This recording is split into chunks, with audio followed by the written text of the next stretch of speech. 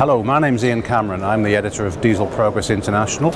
I'm at the ConExpo show in Las Vegas, and I'm here on the Caterpillar stand with Ajay Prasher from Caterpillar. Hi Ajay, thanks for speaking to us. Can you outline what the highlights of the Caterpillar stand are at ConExpo today?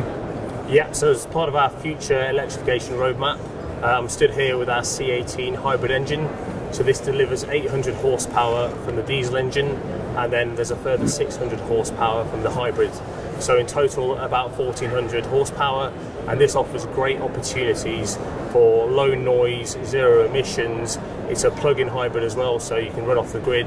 So real great choice for equipment owners. Thank you. And when it comes to electrification, what is Caterpillar doing with regard to that?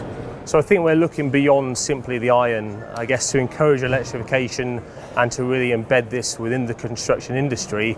We're focusing on the opportunities to reduce the investment costs for equipment owners, to make an affordable solution and to make it economically sustainable.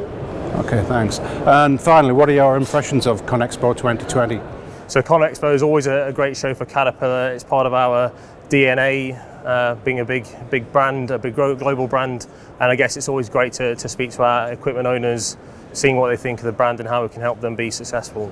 Okay, that's great. Thank you, Ajay. You're welcome. Thank you.